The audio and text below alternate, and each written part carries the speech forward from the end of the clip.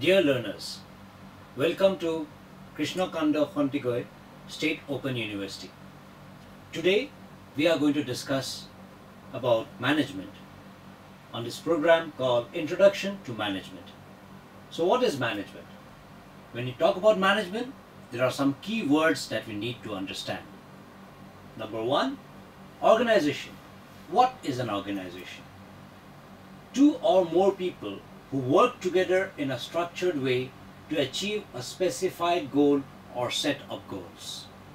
Number two, what do you mean by goals? Purposes that an organization strives to achieve. Organizations often have more than one goals. Goals are fundamental elements of an organization. Third, the role of management. The role of management is to guide organizations towards goal accomplishment.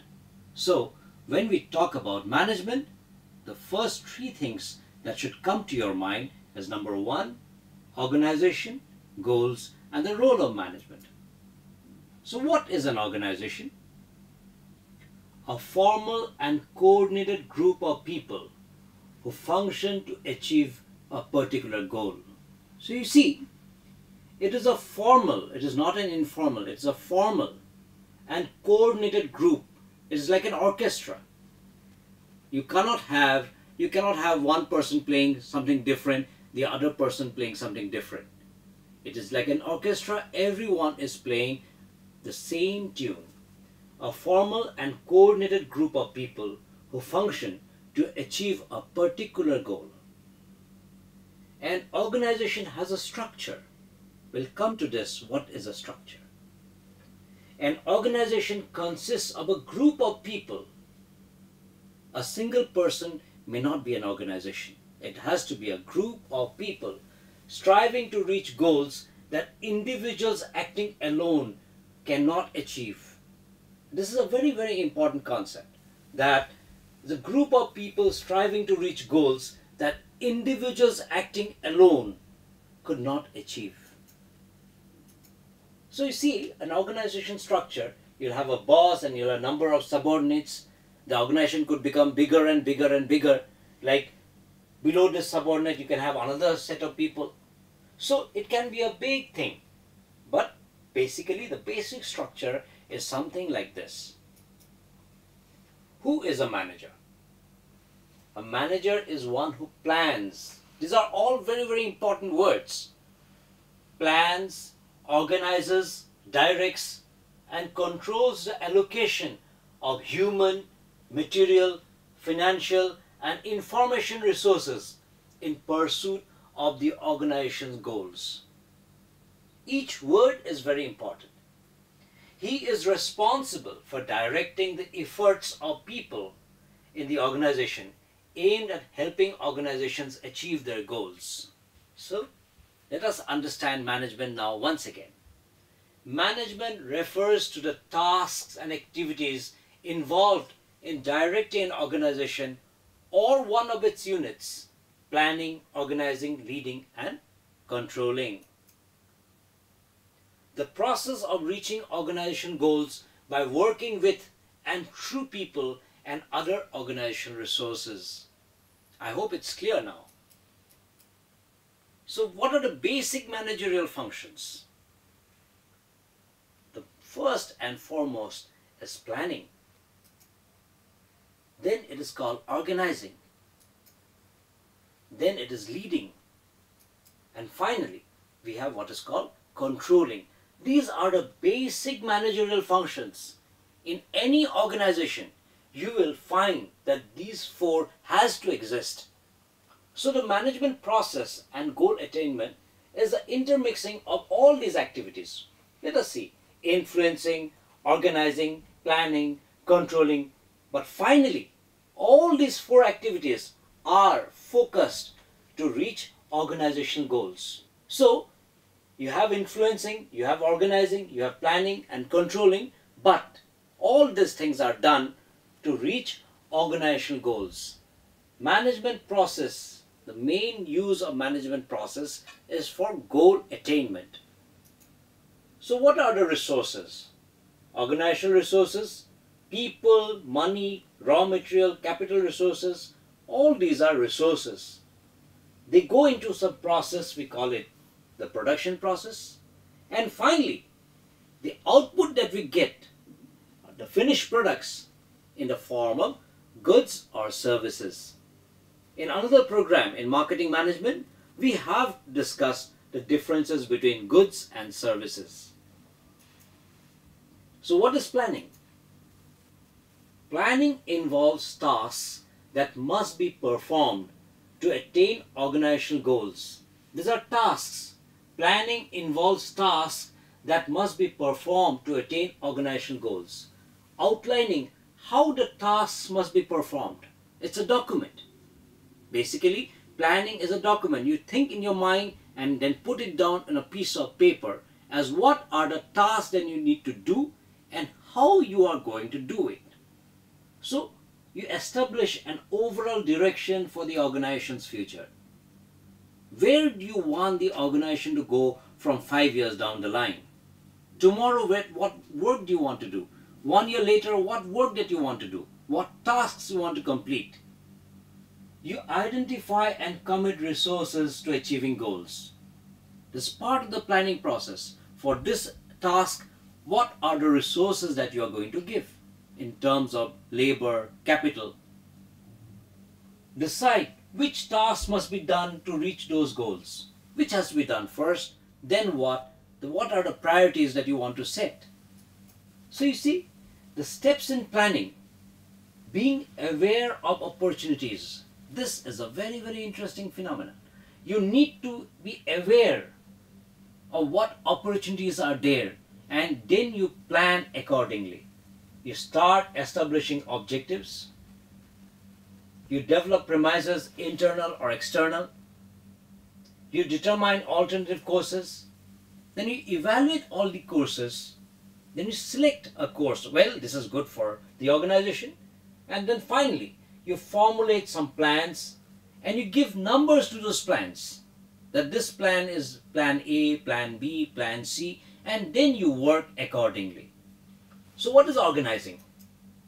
Organizing means assigning the planned task to various individuals or groups within the organization and creating a mechanism to put plans into action. So you have a boss, you'll allocate work for the boss. Then you have subordinates. For different subordinates, you'll have different tasks to be done. So you allocate those work to each and every individual of the organization.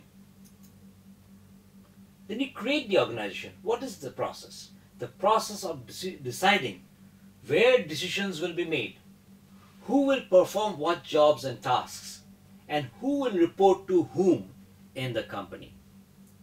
It includes creating departments and job descriptions. The next important principle is staffing. What do you mean by staffing? Staffing means identifying workforce requirement, inventorying of people available. You want to keep the knowledge of where you want and where you're going to get the people that you want for your organization. Then you start recruiting them. Recruiting them means getting them into your organization. Then selecting them, selecting the right person for the right job. Then you place them at the right place so that they can deliver what they have come for. Promotion, promoting, giving them promotions. Appraising, trying to find out how good they are, whether they are suited for the job. You're planning their career as to see from where they're going to enter at what level and where they're going to achieve in some years' time or some time period. You compensate them for the work that they do, and then training and development. You see to it that the people that are in the organization are given the right amount of training or skills to do what they want to do in the organization.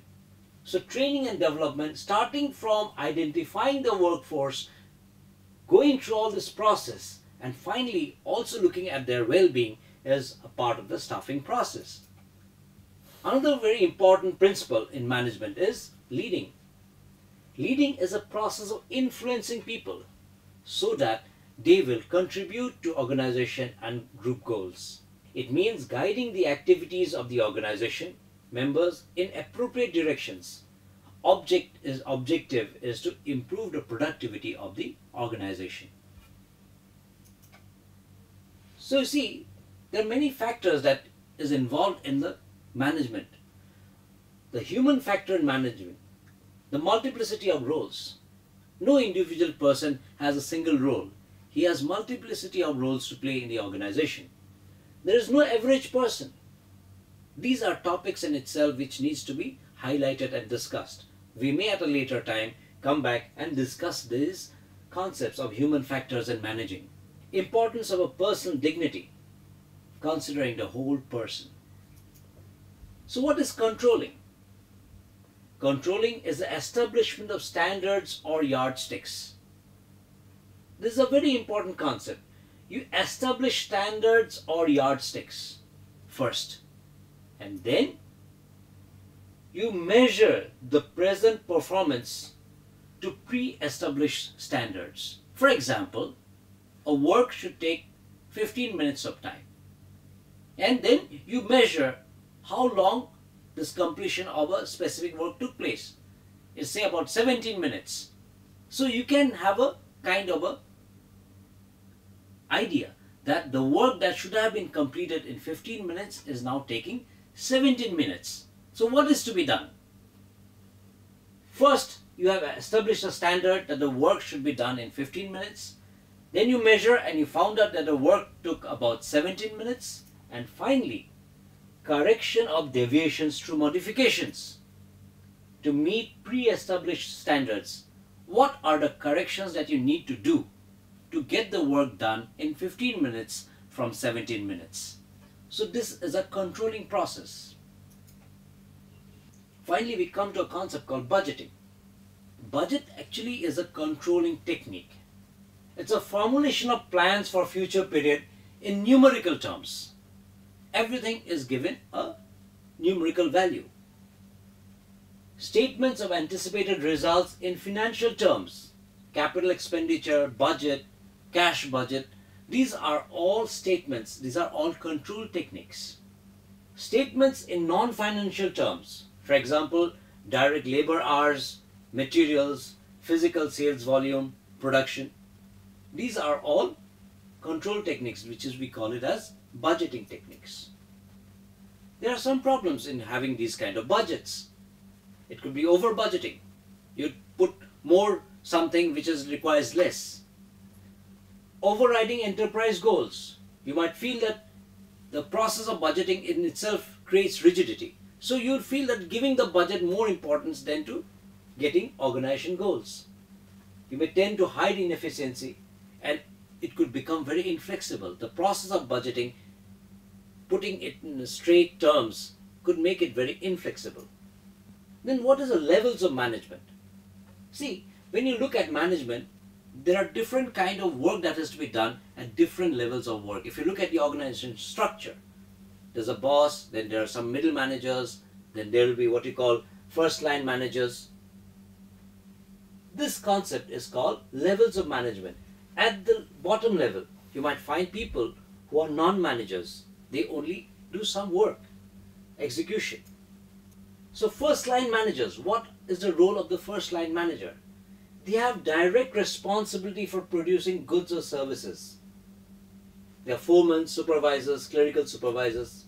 Middle managers, they coordinate the employee activities. Top managers, however, provide overall direction of an organization. The chief executive officer, president or vice president. So the first line managers directly responsible for production of goods or services. Employees who report to first line managers do the organization's work. Spend little time with top managers in large organizations. Technical expertise is important. Okay. Middle level managers, they are responsible for setting objectives that are consistent with top management goals. They are responsible for coordinating activities. They establish target dates and they need to coordinate with others for the resources. They have the ability to develop others is important. They rely on communication, teamwork and planning and administration competencies to achieve these goals. Top level managers are responsible for providing the overall direction of the organization. You develop organizations and strategies for the entire organization. You spend most of the time planning and leading. So you look at this diagram. This could be the competencies that are required for managers at different levels. Top management requires more conceptual skills and human skills. Technical skills are very, very less. But middle management, they need all the three maybe in equal terms. Technical skills, human skills and conceptual skills. But supervisory or operational management needs more on technical skills and less on human skills and very little on conceptual skills. So finally we come to a critical manager function which we call communication. In all these activities in the management, a thread goes through the whole organization and that is called the communication process. Communication is a transfer of information from sender to receiver, with the information being understood by the receiver. Not only sending, the receiver must get the information and also understand. It is essential for functioning of organizations as it helps in integrating managerial functions. It integrates all the functions, planning, organizing, staffing, recruiting, all activities are actually integrated with the process of communication. It helps in establishing and disseminating organization goals. It helps in developing achievable goals. And it helps in the organizing resources. It helps in the appraisal process. And most important, it is a critical component in leading, directing and motivating. Leading, directing and motivating is a topic in itself which requires further studies. It's a critical component in the control of performance. Performance by itself is again another topic. So dear learners, today we just came across some specific introduction to the concept of management. In our later presentations, we'll come deeper into these topics of leading, directing, motivating and such other topics. Thank you very much.